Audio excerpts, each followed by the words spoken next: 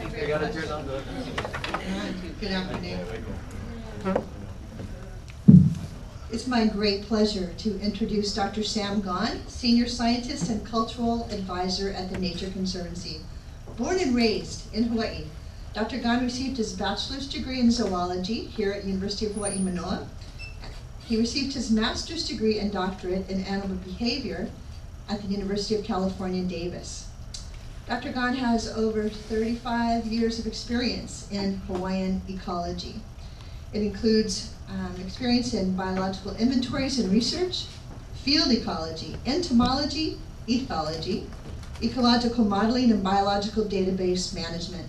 He is also versed in Hawaiian culture, history, and language. He's applied his island conservation expertise in cooperative projects and workshops in the Galapagos, the Philippines, Pohnpei, Palau, Jamaica, Okinawa, the Amazon, and Rapa Nui.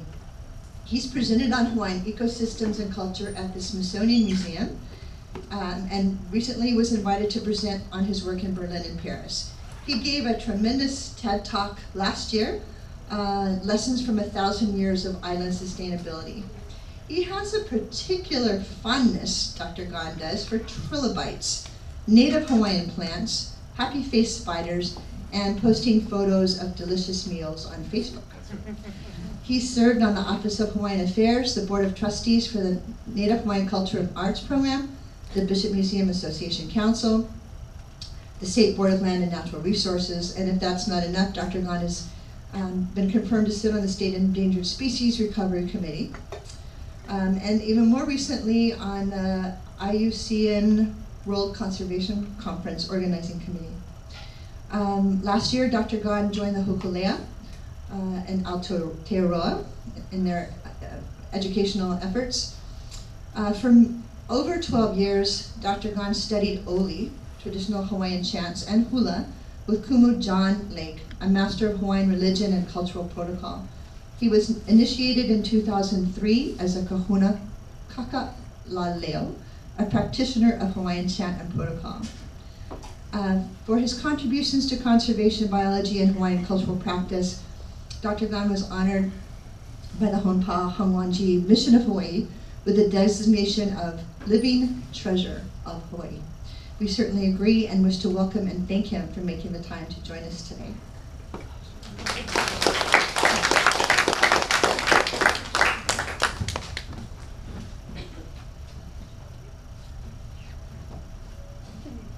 Marvelous indeed. Sorry. Oh yeah, yeah, that's right. I didn't do that. I'm old. Let's take the lights down. Yeah, way down, all the way down. Yeah. No, you don't have to look at me at all. Pay no attention to the man behind the curtain. So, in his text, Kamo'o Olelo Hawaii, 19th century Kanaka intellectual Kepelino wrote this. He wrote, "Ahukupanaha ia Hawaii imiloa, no iwale no kahaulea, aole paugana hana Hawaii imiloa." So he said, a heap of amazing things can be learned about Hawaii, and however diligently the foreigner inquires, he cannot fathom all of the doings of far-seeking Hawaiians.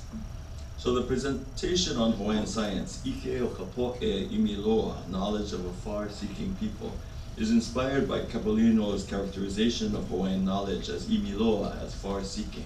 Does anybody see the shark Kamoho'aliki in this? E ioe, kue manue. E alo ako ne kapulea kalau.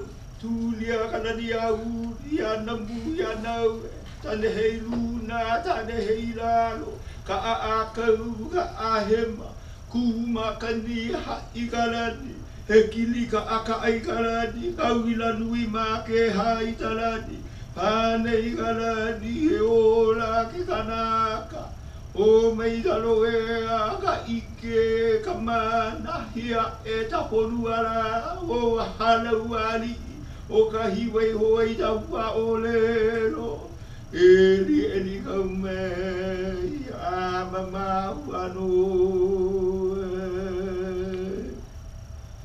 So this Oli Ho'ona'awao, that's chant for enlightenment, is full of imagery of biology and the I'o, the Hawaiian harp, images of place as in Hakalau, on the northeast coast of, flank of Mauna Kea, images of meteorology and the winds, thunder and lightning, images of governance and leadership, images of religion and Uli, the goddess of resuscitation, images of history in the evocation of the phrase Kealu Akune Kapule, which is reminds you of the story of several different kahuna who were challenging a particular powerful priest who lived in Hakalau and could not defeat him individually, so they combined their pule toward him and were successful there. And all of these images are wielded toward the goal of enlightenment. It's intended to put you into a framework where you take many threads and concepts and create a balanced result.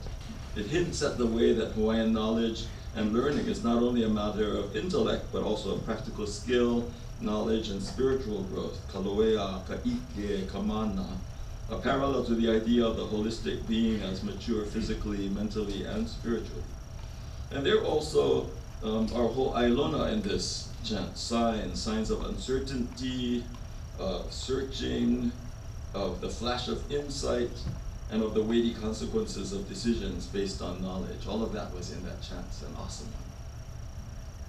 But before we go further, I want to acknowledge my training in dual worlds. I'm Western trained as a conservation biologist. I've earned my bachelor's degree here at UH Zoology, as was mentioned, before earning my master's in zoology and my PhD in ethology, the study of animal behavior.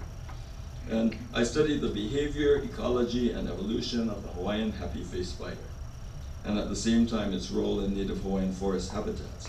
I've seen firsthand perhaps more native Hawaiian plants and animals in my work as an ecologist with the Nature Conservancy of Hawaii than most Kanaka see in a few lifetimes. And I make it my duty to these native species to know their names and their status on all of the islands. But I owe my Ike Hawaii and my Na'au Hawaii, my traditional knowledge and intuition, to many kumu, but including some respected individuals that are from end to end of this archipelago. But the one who I sat with for the last dozen years, and from whom I learned Oli, Hawaiian chant, and protocol, and who put me through the Uniki Hu'elepo to emerge as a practitioner of Oli and protocol, a kahuna kakalaleo. That one is Kumujan, Kiola Makaina, Nakalahu Yokalani, Okamehameha Ikolu Lake, shown here leading us in chants to Queen Ili'u Okalani's birthday at Yolani Palace a number of years ago. But this time I have with you today is to discuss Hawaiian science. What is it? What distinguishes it? Why should you understand it? Besides the fact that some of the information here might appear in an exam sometime. Let's start with some recent views of the relationship between science and Hawaiian culture.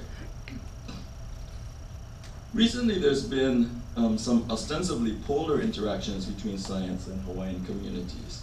It gives the impression that Hawaiian culture has very little to do with science. But we should examine this a little bit more closely. Science is a process. Oh yeah, here are some of the arguments that you might hear in the press.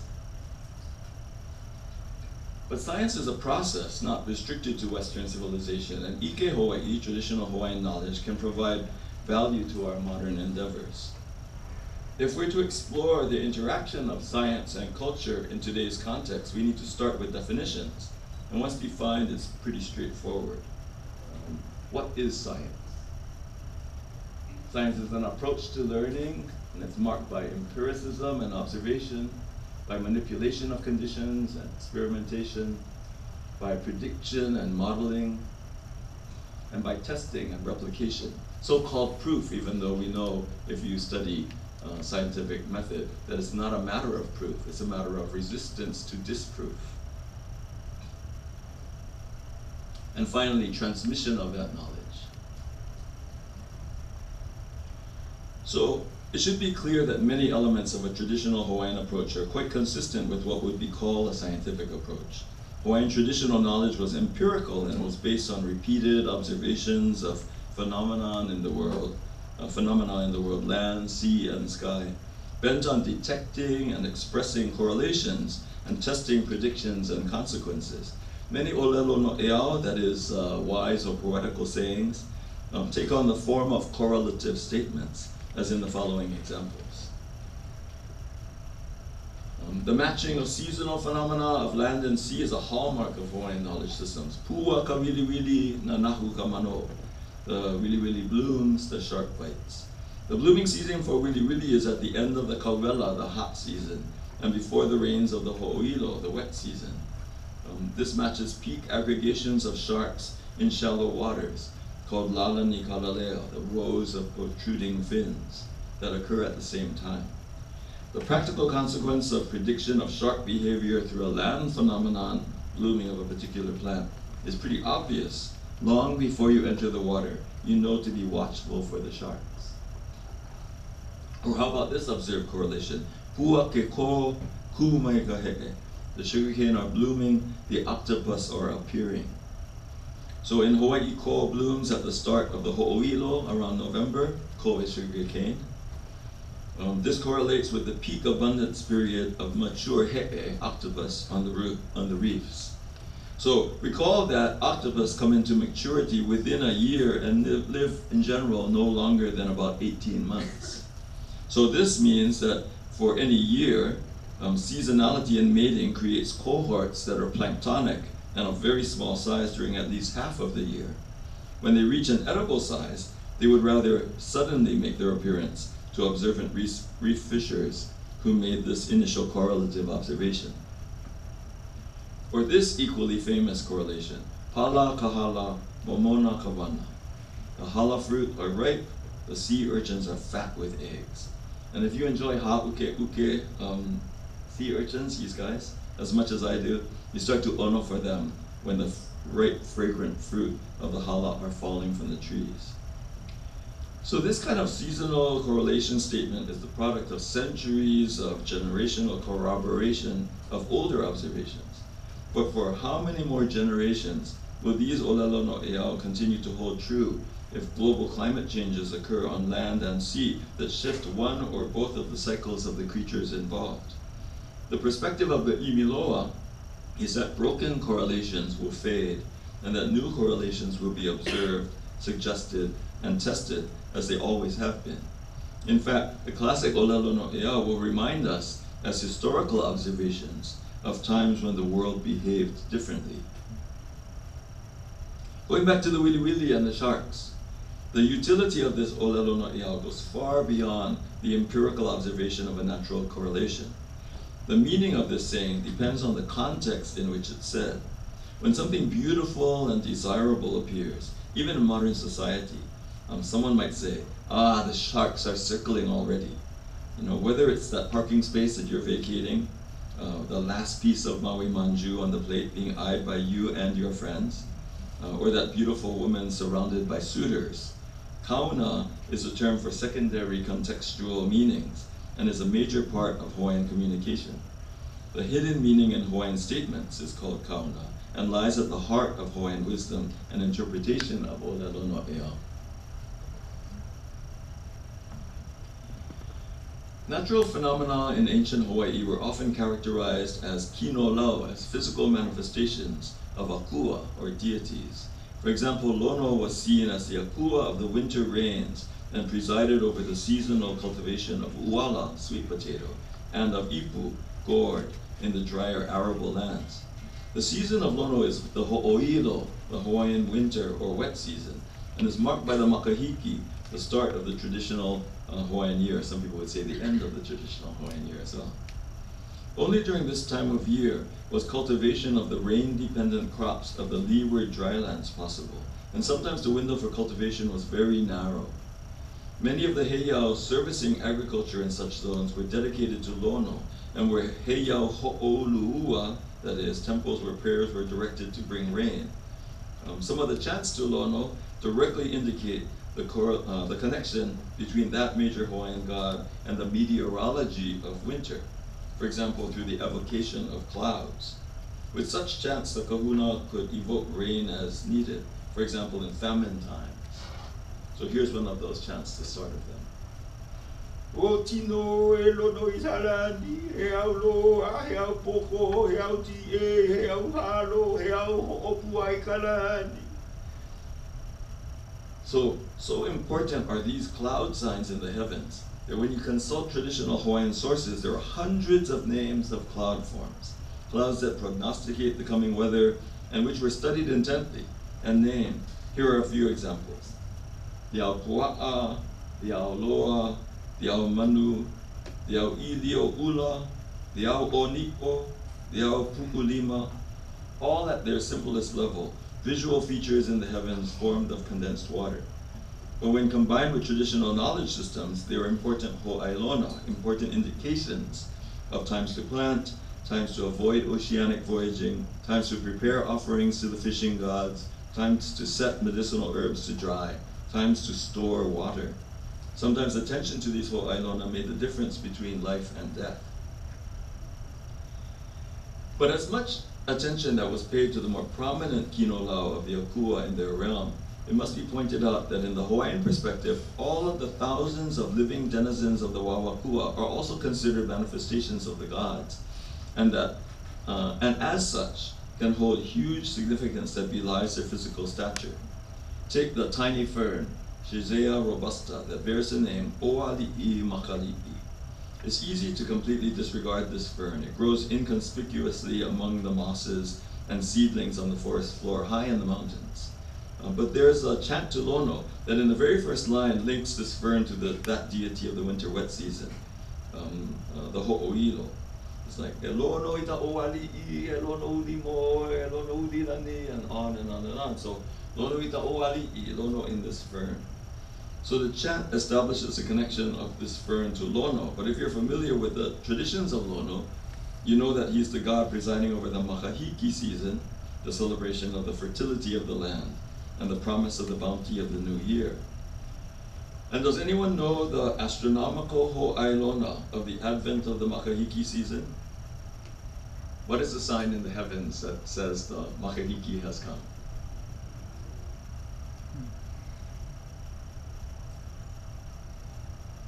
Nobody wants to blurt it out? Or does anybody know? So the sign of the makahiki season is when the constellation called the Seven Sisters, or the Pleiades, rises at sunset. Then the makahiki begins. And the Hawaiian name of the Pleiades is Makali'i. So the Oali'i Makali'i is then the kinolau of Lono ika makahiki. So no coincidence that this fern matures and becomes thick and full of golden brown spores during the makahiki season. Kinolau assignments were complex, and they were based upon the context of symbolic natural phenomena. There were countless variations of natural phenomena, and not surprisingly, there were the Kiniakua, the 40,000 gods, each with names, personalities, and duties. In contrast to Lono, Ku is the god of the hot summer season and of war and chiefly governance. But that simplified dichotomy does not suffice to characterize the many kinolau of Ku. If Ku is the god of war, it might make sense that a koa tree, itself sharing the name for a warrior, might be among the kinolau of Ku. But the red color that is symbolic of Ku can be found in the red lehua blossoms, the red of iiwi feathers, but also the red of certain fish of the sea, such as the aveoveo. So Ku Ula, red Ku, is the main god of fishing, and the connection between fishing to the sky is seabirds. So another kino of Ku is the Hawaiian fairy tern, called the Manu o Ku, the bird of Ku. Unlike migratory seabirds such as the moli or albatross, and the kolea or the plover, which appear only in winter and were therefore the kino of Lono, Manu o Ku are residents year-long, and their flocks wheeling above the schools of fish were the guidance of Ku Ula to the Lawai'a, the fishermen. Thus, the behavior of elements of the universe were described in terms of the behavior of kinolau, and themselves were expressions of the uncountable gods. So the kinolau system is far more complex than this chart depicts, but the point of this chart is that between all of the kiniakua, every season, every human activity, every food, and everything in the natural world would be represented. In this manner, all observations and connections of the world around you could be organized in terms of their presiding akua. Notice crops versus other species, and the dichotomy of the different wild, the different realms that these gods represent. One thing that someone pointed out recently is that Kane and Kanaloa as brothers, with Kane representing fresh water and Kanaloa the ocean, so salt water. But fresh water runs over land and falls from the sky. And so between Kane and Kanaloa, you have sky, land, and ocean. So you have the entire physical part of existence. Between Ku and Lono, that divide the year between the hot summer months and the wet winter months, you take the temporal. So you have in the four of the major gods here, the spatial temporal universe of ancient Hawaii. So moving on now to experimentation, modeling, and prediction. That Hawaiians manipulated natural systems toward particular goals is well seen in the lokoi'a, the fish pond, engineering, and the design of lo'i, the agricultural terraces, and the auai, the irrigation canals. Biological manipulations such as hand pollination of plants with the express purpose of increasing seed set has also been documented. In fact, it was Mayen, a French botanist visiting the islands in the 1800s, that wrote in his journal about encountering an Indian woman. Those were his words. Remember, at the time, Indian, indigene, indigenous were all being used in roughly that manner. So he encountered an Indian woman bent over a Hawaiian poppy, manipulating its flowers. So he asked her what she was doing, and she explained that by taking the ehu, the pollen, from one flower to another, she could increase the number of edible seeds produced. Mayen was astounded by this glimpse of the intimate knowledge and empirical science of Hawaiians in their living landscape. Estimates of the pre-contact population in ancient Hawaii range from 200,000 to 800,000. And at the higher end, this rivals today's population densities and was entirely self-sufficient. Today, without our steady influx of imported foods and goods, we'd perhaps be eyeing each other hungrily in about 3 weeks. So the idea of manipulation that yield changes in conditions, that's a very Hawaiian thing. So recently, some colleagues and I published a paper on using GIS models to indicate the footprint of both wet lo'i and dryland fields in pre-contact Hawaii. I allude to a little bit of that in the TED Talk. The paper examined the requirements of two of the major staple crops of Hawaii, kalo, taro, and uala, sweet potato, and filtered for the combinations of topographic, climatic, and soil conditions that provided for the highest potential of those two crops.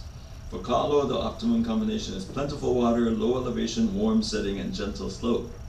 And for uala, the critical condition is winter rainfall, sufficient to support growth of the vines and tubers, but not so heavy as to leach nutrients from the soil. Older soils with less nutrients were excluded from the model, and younger substrate age was an important factor here. When we tested the model against actual archaeological complexes that related to the two crops, we saw remarkable congruence.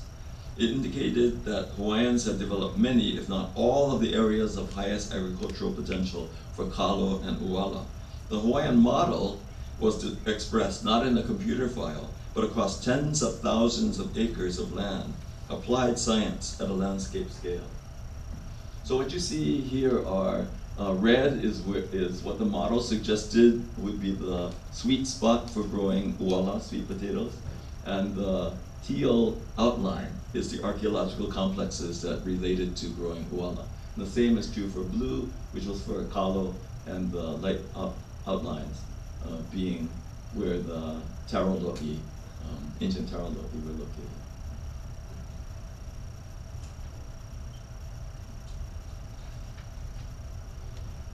Although in ancient Hawaii there might not have been any formal publication of results to encourage replication of experiments, there was certainly oral transmission of knowledge and testing through practice.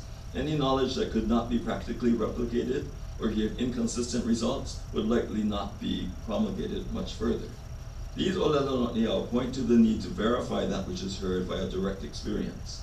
Thus, in a very practical sense, Hawaiian knowledge depended on replicability of results, another hallmark of the scientific method. But if we accept that Hawaiian learning process was scientific, what distinguishes Hawaiian science from Western science? There are a number of implied assumptions about Hawaiian versus Western approaches, especially with regard to worldview. Some of these are oversimplified here, but they serve to highlight the contrasts. Where in a Western approach, land might be viewed as a commodity, which one manipulates toward best use, and biological elements are often manipulated dramatically from wild form toward human-friendly domesticated forms, and people are hired labor to realize a scope of work. Plants and animals are objects to be reintroduced or extracted from an island.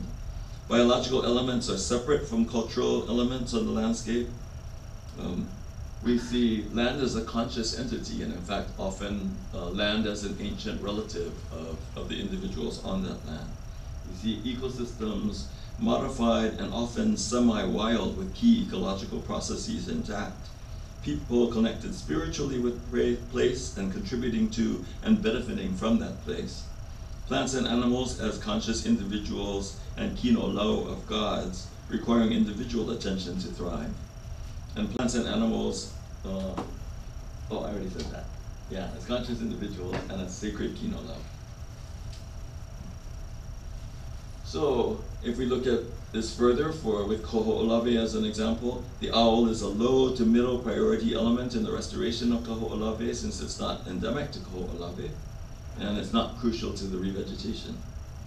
In the Hawaiian view, the pueo is a spiritual connection to an island otherwise made entirely unfamiliar by major land use changes and alien species invasions. Pueo is an auspicious and positive sign, so a Hawaiian botanist or a Hawaiian archaeologist would be just as excited to see a pueo on the island as the zoologist. This is because the pueo is not only a biological feature, but also a deeply cultural symbol. When we were working on the restoration plan for the island of Kaho'olawe, for example, I was undergoing training in chant with Kumulek, and he had taught us an early morning chant to the Aumakua, to the ancestors. And while I was on island, we were sleeping at the barracks at Hanakanai'a. And even though the unexploded ordnance folks said, never go out at night by yourself, I violated that. And in pre-dawn, semi-dark, I walked from the camp up to the top of the nearest hill so that I could practice that chant that Kumulek had taught me. And as I started to chant this chant, maybe within 3 or 4 lines of the chant, I was wondering whether I was seeing things because I started seeing dark shapes move before my eye. And it turned out to be not 1, but 4 different pueo circling as I was chanting. It was everything that I could do to not stop the chant, but to complete it. Because one of the things that you were taught is that once the chant begins, the kapu is on you to complete the chant correctly. So I finished that odi, and as I stopped, the owls continued to circle for a while, and then their circles got larger and larger until you couldn't see them anymore. It was an awesome thing. And when I went back after that trip and told Kumulek about that experience, he just smiled. Because for Kumulek, the pueo is among his family's aumakua. So the tendency of Western approaches to separate natural resources and cultural resources is seen in the common practice of creating separate natural resource management plans versus cultural resource management plans. The Hawaiian approach of natural resources as cultural resources is reflected in the current trend to characterize biocultural resources. Western science has a reputation for being, quote, coldly objective, unquote, while Hawaiian knowledge is not divorced from emotion and is said to be guided mai ka na'au, from the gut. In truth, intuition and passion are critical to scientific inquiry in both Hawaiian and non-Hawaiian contexts. But the Hawaiian approach embraces intuition and feeling readily, while Western science approach might view intuition as the least objective part of the process of inquiry and mistrusts decisions made on intuitive hunches alone. This is a key point in the perceived conflict between science and culture. But any respected and experienced cultural practitioner would accede that not all hunches are reliable, and that the best intuitive guidance is based on long experience and a subconscious matching of options with what is known to be true. That is, what feels pono in the na'au, what feels correct in the gut, is what fits best with a lifetime of learning. It should also be pointed out that the, quote, objective approach can be a limitation of Western science when it allows for amoral or immoral scientific developments. Some of these have been of extreme disservice to humankind, and such a history accounts for much of the general public's current distrust of science. We sometimes see clear examples of Western science converging upon long-standing tenets of traditional Hawaiian knowledge. Hawaiians speak of the na'au, the guts, as a source of ideas and wisdom. And Western science long demeaned the quaint idea of the intestinal tract being the, quote, brains of Hawaiians. However, recently the findings of Michael Gershon, the author of the book The Second Brain, demonstrated how the enteric nervous system, relatively independent of brain spinal cord control, in fact provides powerful feedback on our behavior, creating a sense of unease when a decision is potentially wrong or dangerous. Gershon speaks of the enteric nervous system as a holdover from an ancient evolutionary past, while Hawaiians would speak of listening within to the guidance of the ancestors, mai ka po mai, that is, from the distant past. To balance the idea of Western and Hawaiian approaches as distinct, there are also many, many commonalities relevant to restoration approaches in this particular case, but these commonalities run broad and apply to other modern situations as well. Both Hawaiian and Western approaches recognize ecological zones, manipulative experimentation, the importance of pest control, both engage in species transplantations. Importantly, both rely on expert consultation. Both believe in the imposing and lifting of restrictions, and both express concern for the future of resources. Practical application of Hawaiian knowledge takes us beyond shared practice and into modern management action. In the Hawaiian traditional skills for dryland planting, for example, are relevant to Kaho'olawe's restoration, attention to weather and seasonal climate, management of semi-wild ecosystems, well-developed agricultural protocols in methods for propagation and growing, and specialized techniques for dryland, such as kuaiwi rock mulching. So, interestingly enough, on Kaho'olawe it's really dangerous to dig because you might run across buried unexploded ordnance. And so much of the planting and soil development is done on the surface, which is exactly what rock mulching does. You place rocks perpendicular to the direction of the wind, and any organic material and soil blowing on the wind collects within those rocks, and you can begin to plant on the surface. And so it's a very interesting method that is being used in various ways on the island of Kaho'olawe. Hawaiian knowledge extends to human interactions, coordination, and cooperation. Ho'oponopono is the Hawaiian science of dispute resolution. Central to Hawaiian life is the idea of the blending of material and spiritual. Success in life is defined by physical, moral, and spiritual growth. Traditional knowledge supports modern scientific endeavors. Before 1989, for example, the nesting colonies of the endangered Hawaiian petrel, the ua'u, on Kauai, were unknown to Western science. But according to the mo'olelo of the island of Kauai, the story of Lauhaka, Lauhaka was the nephew of Kanealoha and was trained to be a kiamanu, a bird catcher. He seasonally lived on the cliffs of Wainiha near Maunahina to wait for the ua'u birds. That's the story. That was the story. It was the story of the Haleo Lauhaka, the house of Lauhaka. So in the summer of 1989, we selected to camp at the Haleo Lauhaka, essentially reoccupying the house of Lauhaka. And there we heard the night calls of the ua'u, returning to their nests in the uluhe-covered cliffs there, confirming the oral tradition and demonstrating the value of those kinds of mo'olelo to modern endeavors. Another example comes out of the geological mapping of West Molokai. Aya ki ana ko'i I kalua ko'i. At kalua ko'i is an adze quarry. So the ko'i, of course, was the major tool in ancient Hawaii. Nearly everything that was built, poi boards, houses, canoes, was made with the ko'i. Kaluako'i is a place on the west end of Molokai, and its name harkens to the vitally important ko'i resources to be found there. When the geological map of Molokai was first drafted by the famous geologist Harold Stearns, it was funded by the sugar planters whose primary motivation was water resources.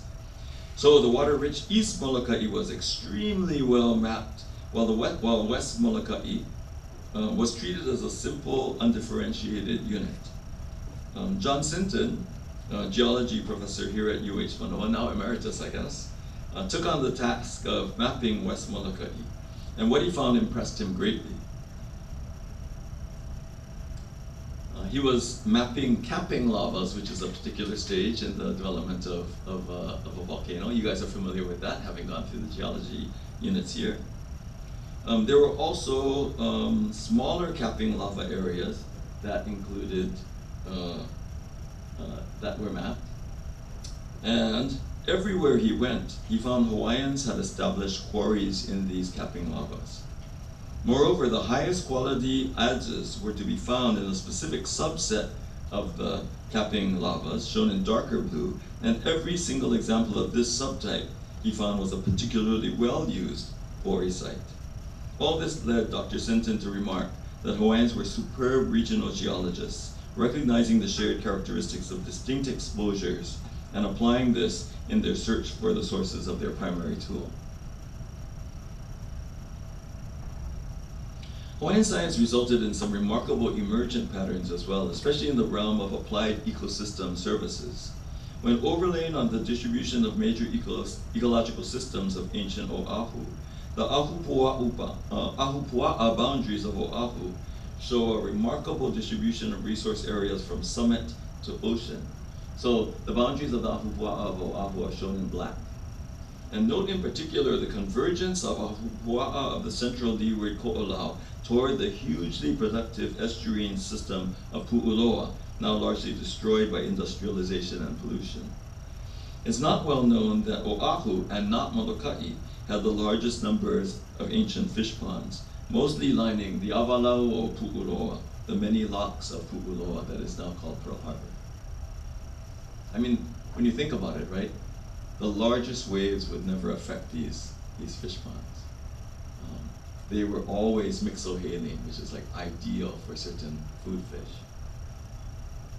Surrounded by wetlands, so you could have your kalolo be right next door to your best fishing areas. It was like the star location for the island of Oahu, and what did we do to it? My gosh. Anyway, Ike Hawaii often requires a broad geographic knowledge for full understanding. This is because the Hawaiian concept of aina is made up of layers within layers.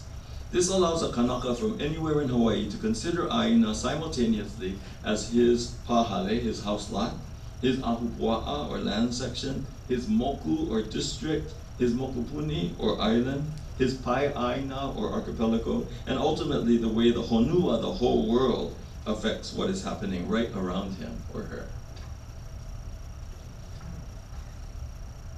So here's an example of this kind of place connection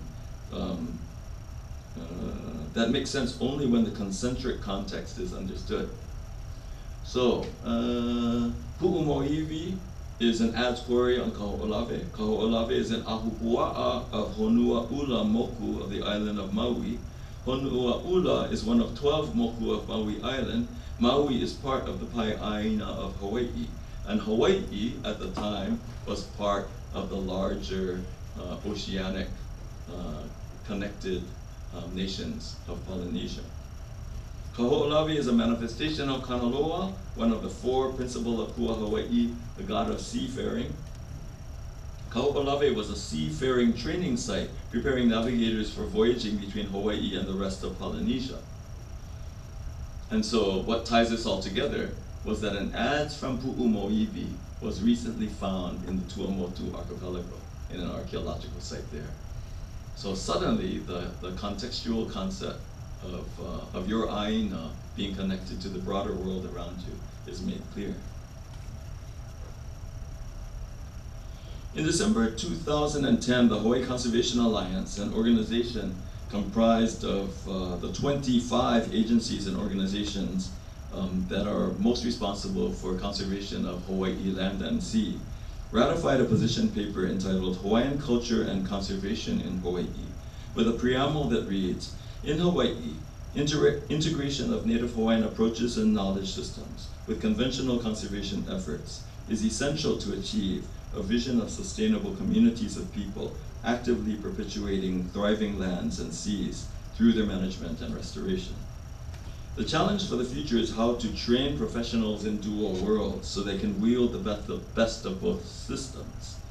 What would it take to wield Hawaiian science toward this vision? In my view, 3 different things are needed. 1, language skills. Hawaiian knowledge is transmitted using the subtleties of Hawaiian language. 2, firm grounding in Hawaiian natural history, so welcome to this class. And 3, firm grasp of the traditional Hawaiian pre-contact and historical accounts. Because Ike Hawaii was transmitted orally, much was lost in the epidemics of the 1800s, and only the portions of Hawaiian knowledge that were shared by surviving families and by those scholars, including non-Hawaiian scholars, who took the time to render into writing that which was previously entirely orally transmitted, survived into modern times.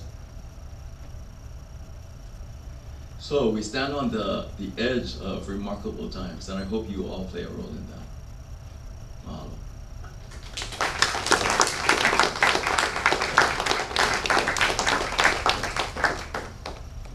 We can take the lights up, and if anybody has any questions or comments, that would be awesome.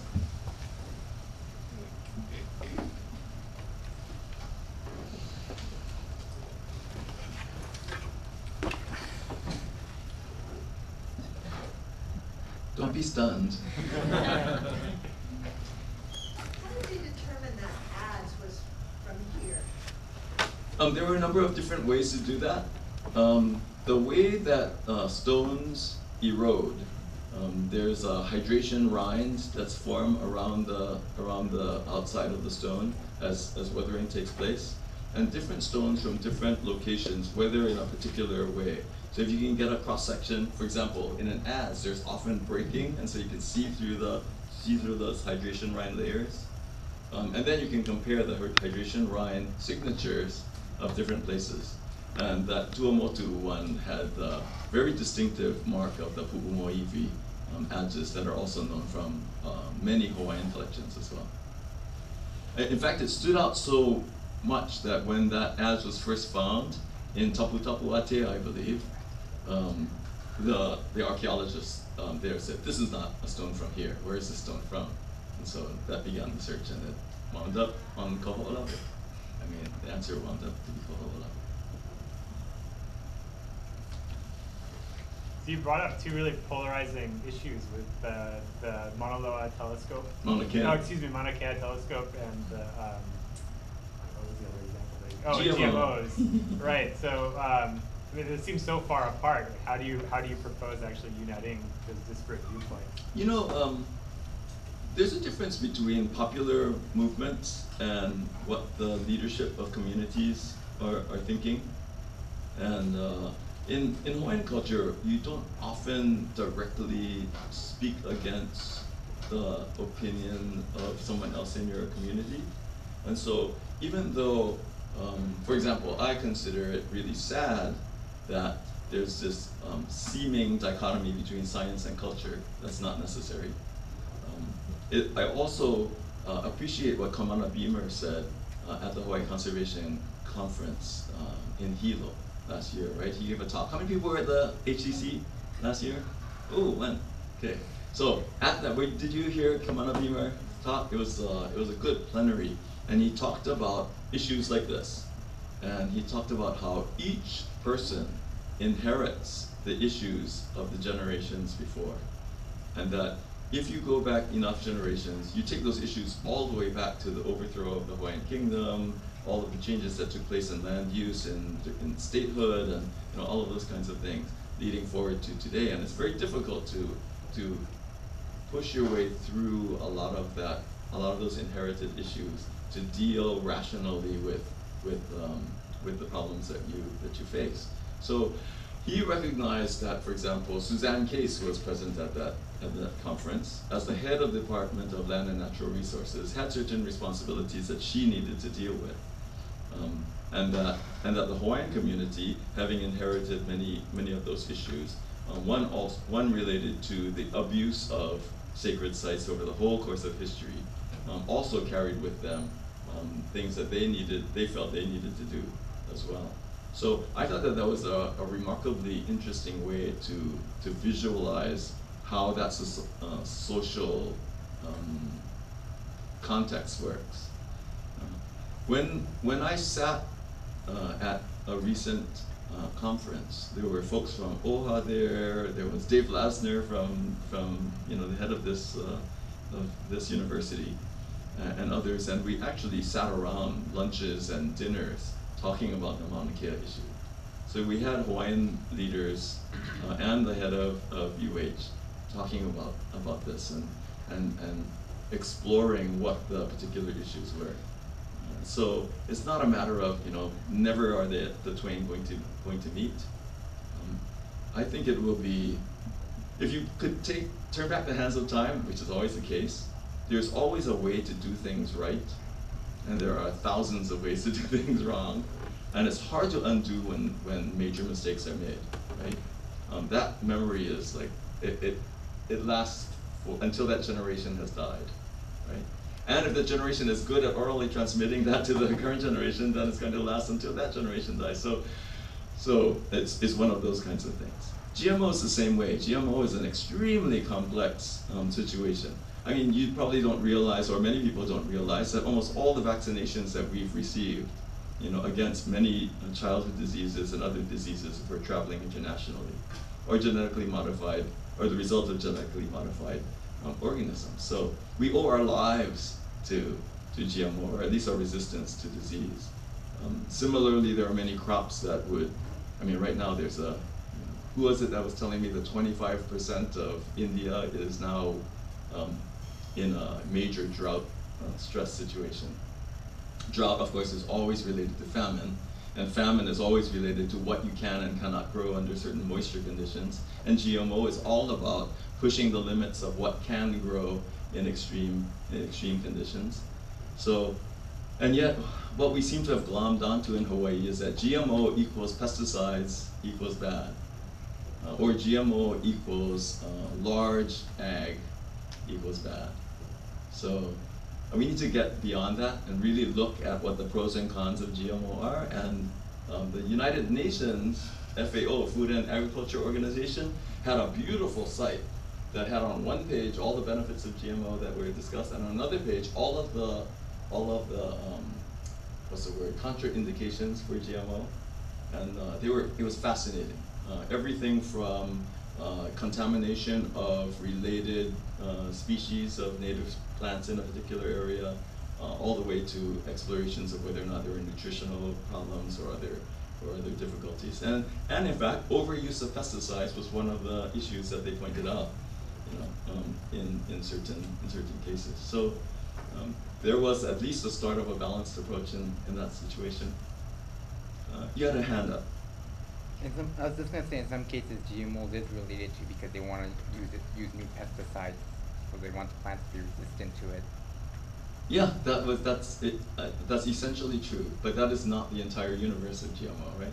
And that's the thing that is often not covered at all in media or any of the arguments that are put forward. I have a question. So you mentioned Western science versus cultural science. Right now, it seems like this seems to be a coming to. Do you see cultural knowledge science emerging? There are already really good examples of that. The question was, one can look at the differences between them and the schism that seems to exist, but one can also look at where those things are being combined. In one of them, interestingly enough, is in fisheries. So on Molokai, for example, scientists interested in the breeding behavior of certain food fish have been working with Molokai fishers who have already a very good feel for exactly when fish are spawning, how that varies over the year. And in turn, those Molokai fishers are taking advantage of the best ways to measure, for example, gonadal size in fish as they catch them, and feed back into the science of the biology of those things. And together, they're both able to hone the practical fishing calendar that is being used on the island of Molokai. So it's a real interesting cooperative venture there. In Kona, on the island of Hawaii, the Kaupulehu community has taken the Olelo no Eao approach to heart, and they send out folks to observe at land and sea over the course of the year what things are blooming, what things are spawning, when things come into maturity. In both situations, have taken all of the Olelo no Ea that they can for that particular place, map them in a circular calendar where you can turn the circles according to date and breeding cycles, so that you can actually say, oh, this year this is blooming much earlier. So you shift that whole thing over, and you know that they're going to be blooming for 5 months or whatever. And so instead of starting in July and ending in a certain time, it started in April, and it's going to probably end early as well.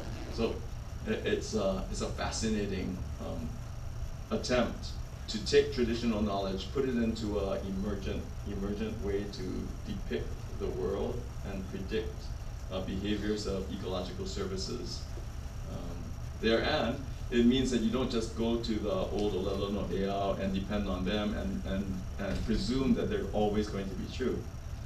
It's an evolution of Hawaiian science methods, borrowing from the best of adaptive management.